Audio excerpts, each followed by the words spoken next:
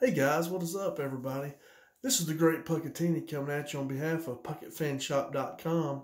And over at PuckettFanShop.com, we make dog designs. We put on all kinds of t-shirts, socks. We have stickers. We have laptop sleeves, mugs, all kinds of stuff. So go over to PuckettFanShop.com and check out our dog designs and see if we got anything you like. And if we don't have a dog breed that you like, that you'd like to see, send me a message. I'd love to do business with you. But tonight, what I got for you is I have 10 keys to an Arkansas Razorback victory versus Missouri State this weekend against Bobby Petrino. And first off, I just want to say, guys, they're not going to be just an easy pushover. I was listening to Drive Time Sports tonight. Everybody was saying 50 to 20, stuff like that. Their offense is good. We should be able to score several points on them, but their offense is pretty good. We're going to play well defensively to slow them down. Okay, first off, we need to stop their big wide receiver, Tyrone Scott. He's 6'3", he weighs 202, and he's a junior, and he transferred in, I believe, from Central Michigan, maybe, I read.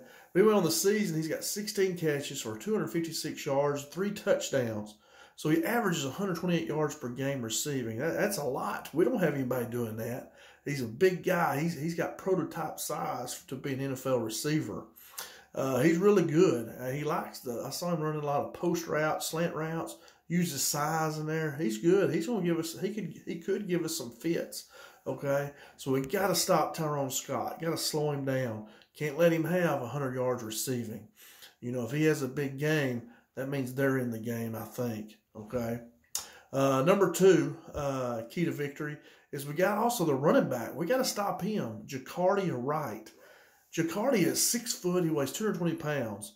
And he on the year, he has 36 carries for 168 yards.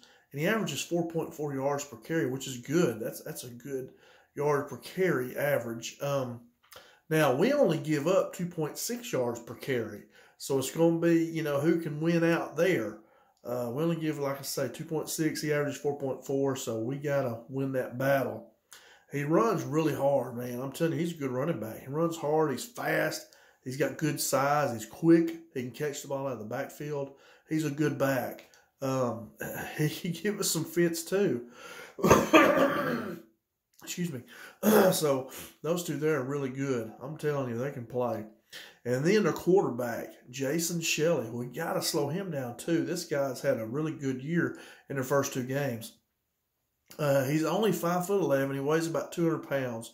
So he's on the short side. So our defensive line, I'm sure they've been on, Zeke's been on him, Coach Adams, about getting their hands up if they can't get to him.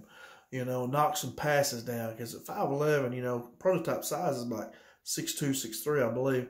So he's definitely a little bit shorter. But he has completed 69% of his passes. He's not thrown an interception yet this year.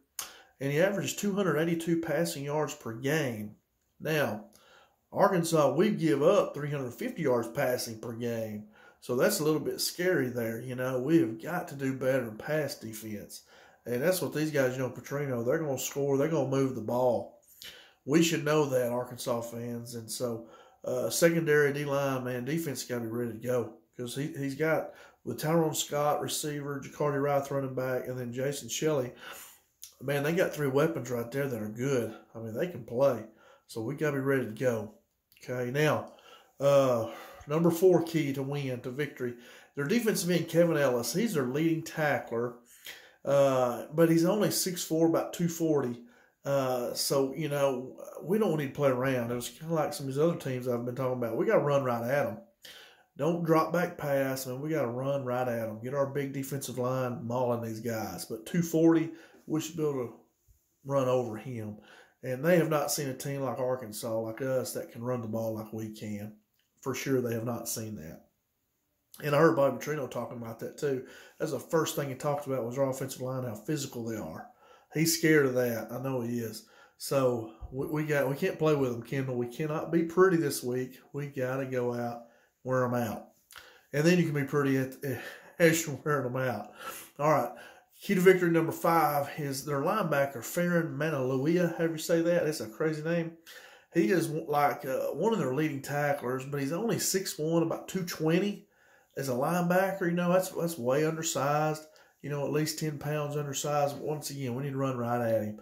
Don't run side to side. Try to go right at him.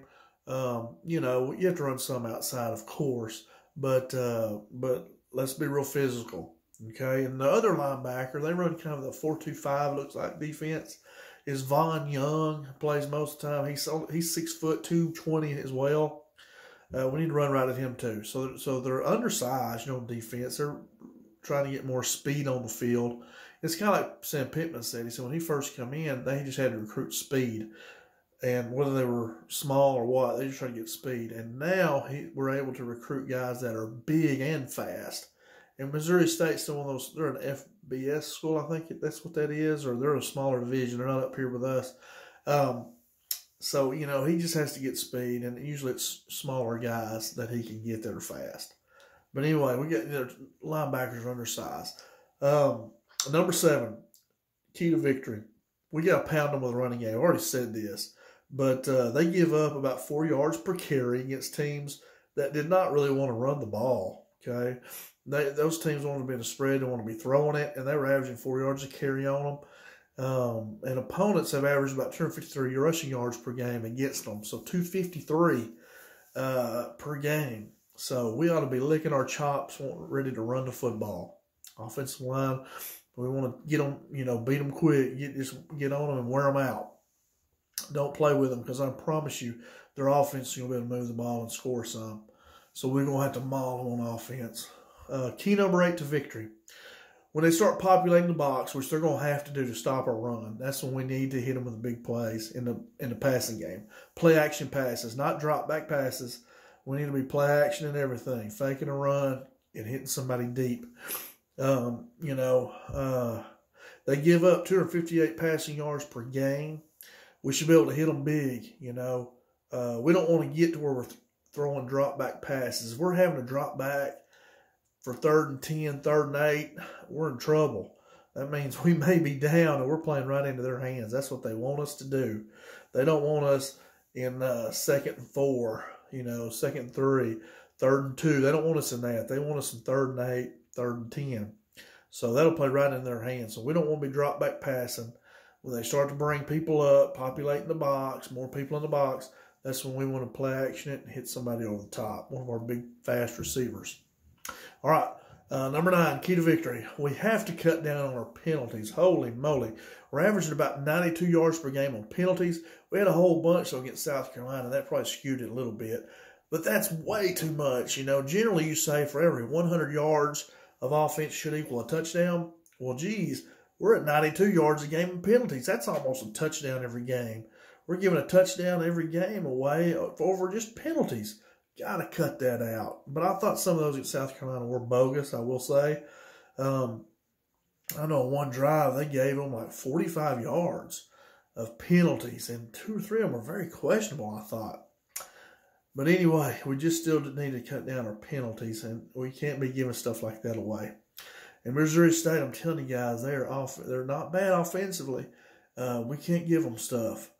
Number 10, last key to victory here is we must win the turnover battle. And Arkansas has done a great job of this so far. We have not turned the ball over yet, which is wonderful. Missouri State has had some fumbling problems. They fumbled a couple times in some of their games.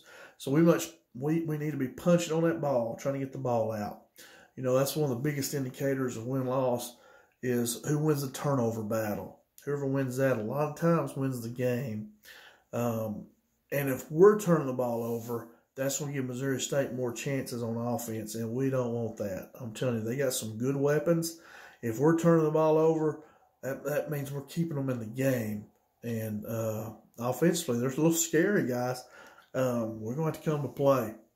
So that's all I got. Hoping for a big hog victory this Saturday against Missouri State. If you like this video, please hit the like button and share it with like-minded people like us. And come back later here to my Great Puckettini channel. I do videos on the Cowboys and the Razorbacks, and I'd love to see you back. And go visit PuckettFanShop.com and see if I got anything over there you like. If you want to see something, send me a message, and I'd love to do business with you. We'll see you guys later. Go Hogs.